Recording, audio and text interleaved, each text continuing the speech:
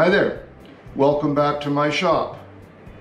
Now if you happen to be a wood turner, and most of the people who come into my shop from time to time are wood turners, then you will likely know that this is what's called a banjo. If you're not a wood turner, you might be thinking, you're not going to play Foggy Mountain Breakdown on that thing, and you'd be right. That's not what this is for. This is for holding your tool rest.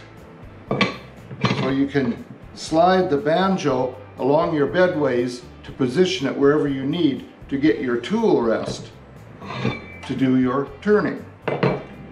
Now, a few nights ago, my friend Phil and his wife Gail stopped in for a visit, and while we were talking, he was mentioning that he was having a real hard time getting his banjo to slide along his bedways. And to be honest, I've been having that same problem with mine, and I knew what to do about it, but I've just been too lazy, believe it or not. So I decided I would put this together real quick to show Phil how to go about, hopefully, getting his to work better. Unless it's a problem with adjusting his banjo in some way, this will 99% of the time cure that problem for you. So if you also have that problem, I hope you'll stick around and I'll show you what I believe is the fix for this problem. I have some 80 grit sandpaper that I've just wrapped around this piece of walnut. And I've just spent the last literally 20 seconds or less going over this piece from here over to here. I don't know if this is going to show up on camera well enough, but I can already see a big difference between here and here. And this is all I'm doing.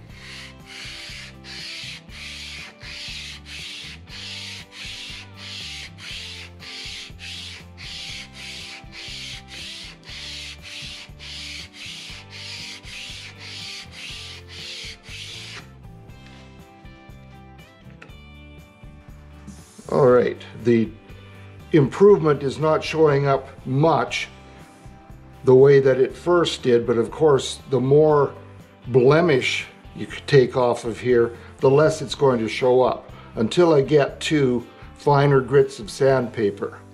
I'm not sure how far to take this, but I'm going to do this section a little bit more with 80 grit, move down to do this one, and then the last one. So I will come back after I get some more finished and show you a bit more of the progress.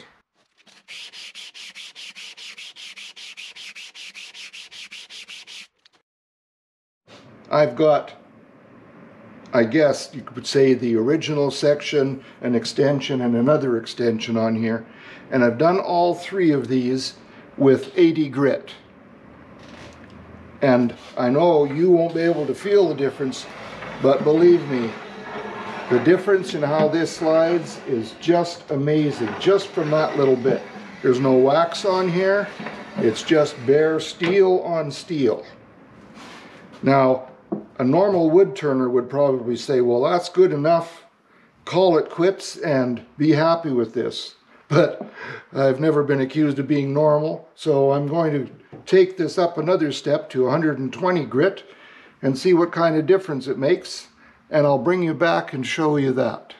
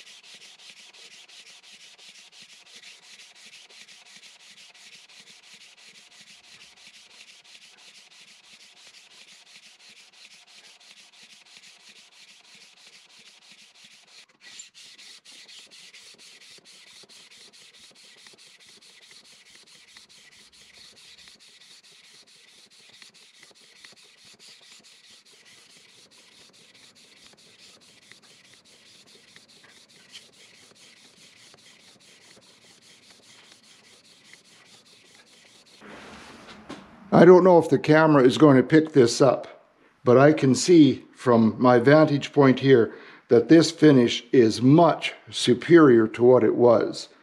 And because it's so much smoother, my banjo and tailstock will both slide much more easily across here. Of course, I'll still have that metal-to-metal shriek that I'm so fond of. It shows up once in a while. But this is really nice. Now, if I want to go a step further, I can take this banjo off. I'll just set it in here. And I can sand this. Now, to do the whole thing, I would have to take this apart. And I've done that in the past, and it's a pain in the butt to get it put back together properly. So I'm not going to do that. I'm simply going to take my sandpaper, starting again at 80 grit, and I'm just going to run it across here. So I'll just get ready, I'll come back, and I will start to sand this piece. Having this sit in the bedways, it's locked into position at least as well as anything I could build to hold it. So I'm going to leave it there, and I'm starting with 80 grit sandpaper.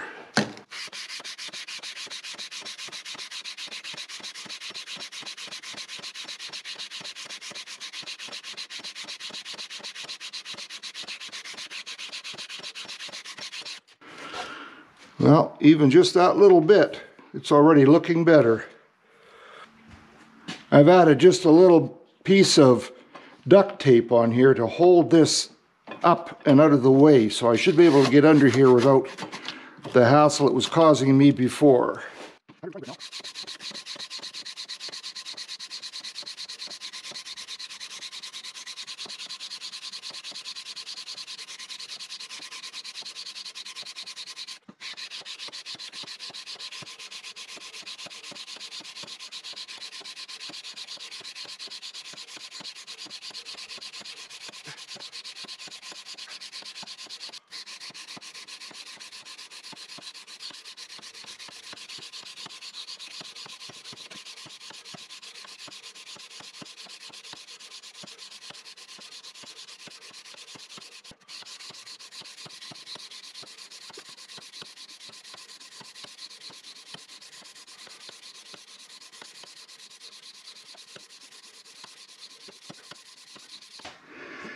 Well, I hope you could see the difference as I progressed on sanding that.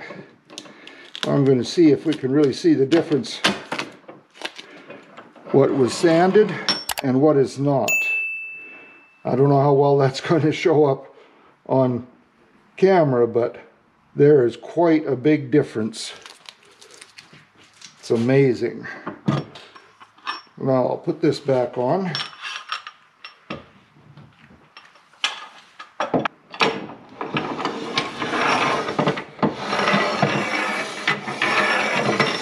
Oh, that is just beautiful. Now I am not going to bother at the moment with the tailstock, but I am going to do one more thing to make this a little better. And I have had more than one wood turner say that this is a bad idea. But I am going to wax this. When the banjo is tightened up, it literally pulls this up against the bottom in here. And that's what tightens it up. While the wax will make things slide more easily, I don't think it's going to interfere with the banjo once it's locked. So I'll get the wax out, put that on here, and see what that does.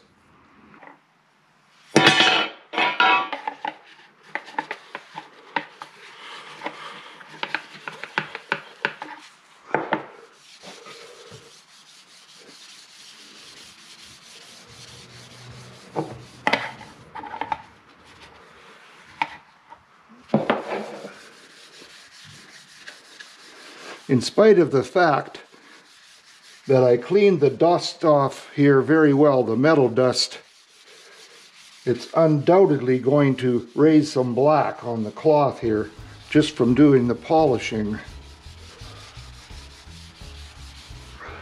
Yeah, I'd say that was an understatement. So I will finish waxing these. I'll be back to show you the difference it might make.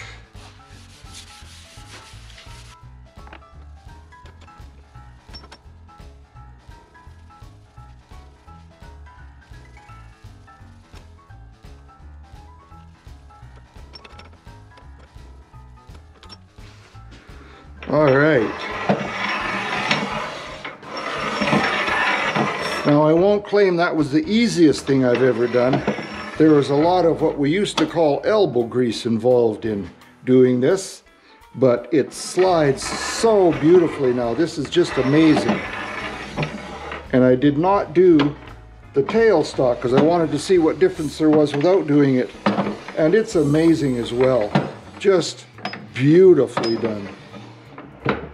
So I hope this will help Phil and maybe a few other turners to get their lathe sliding just a little bit more easily.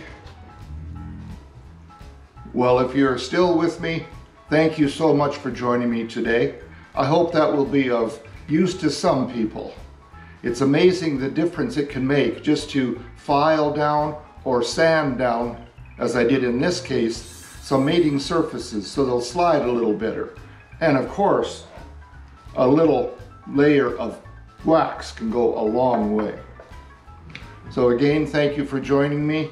If you liked what you saw, please click the like button. Let me know I'm doing something right. Leave a comment if you have something specific you want to say about this or about anything else to do with wood turning. I always love to hear from you. And if you haven't subscribed before, I hope you'll do that. And click the little notification bell so it lets you know whenever I put out another video. And I just want to say once again, thank you so much to all those who have subscribed. I really appreciate you more than I can say. So until next time, have a great day in your shop and be safe. Bye-bye now.